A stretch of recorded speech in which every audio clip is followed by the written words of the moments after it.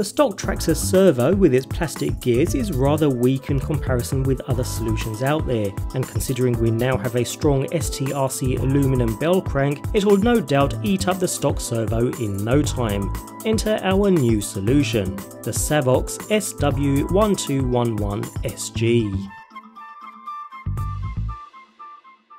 Being one of the best Savox servos out there for the money, this should make the steering system a lot faster and more precise than the stock Traxxas unit. Having metal gears and a fully waterproof design is a huge bonus too. Packaged in a neat plastic box alongside some screws and other mounting hardware should you need them, the servo itself looks and feels premium. Weighing in at 71 grams with a metal and plastic construction, on one side is the 7-inch connection cable, which is sealed in rubber as it enters the side of the servo, making this a truly water-resistant design. With a cool blue finish and some branding on clear display, on the bottom we find various screws for gaining access to the internals, along with 2 screws up top for access to the metal gears located within.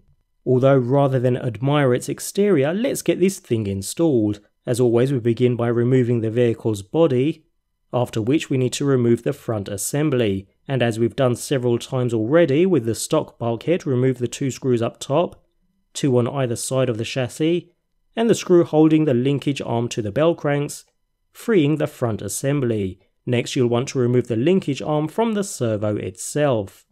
If, like me, you have the RPM bulkhead, you'll need to remove the same 4 screws up top, which releases the front assembly, but you'll also need to then remove the steering linkage arm, which is slightly more fiddly, but nothing too taxing. Either way, with the front assembly out of the way, we have clear access to the servo itself, complete with its stock servo horn. This can be easily removed by releasing the 4 screws holding it to the chassis. Once free, we need to disconnect it from the receiver, which is protected within this plastic box, so go ahead and remove the 2 screws holding the cable plate in place, and then the 2 screws to remove the top cover, revealing the receiver within. Finally, we can disconnect the stock servo and remove it from the vehicle altogether. And installing the new servo is a matter of reversing the process, so install it into the chassis by reusing the screws previously removed, plug it into the receiver box, after which the top cover can be reattached, followed by the lower plate, making sure not to pinch or trap any cables anywhere other than between the 2 foam pieces. With the servo installed, it's a good idea to now power up the controller, ensuring the trim knob is set to 0, along with the vehicle, and test the servo by rotating your control wheel to each side, which should result in the servo turning from side to side. Perfect. And now we know the servo is in its center position, go ahead and install the servo horn. Rather than reuse the original, I'll be installing the Team Losi aluminum servo horn, making sure there are no weak links throughout the entire steering system. This is attached using the same screw removed from the stock setup. Note that it isn't attached completely vertically, rather one click to the right. Once in place, we reverse the process to reinstall the front assembly. Before doing so, manually turn the wheels to ensure they are turning freely and smoothly, and then reinstall the front assembly depending upon whether you have the stock or RPM bulkhead installed.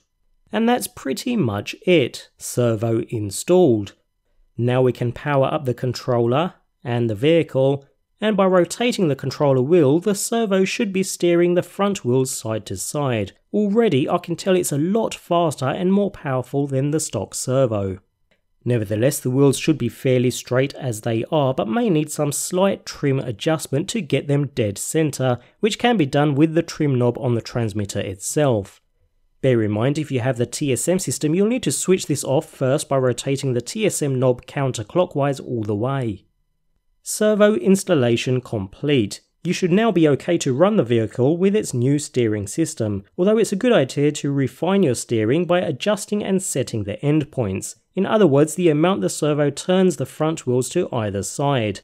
Join me in the next Slash video where we'll go through the entire servo endpoint setting process.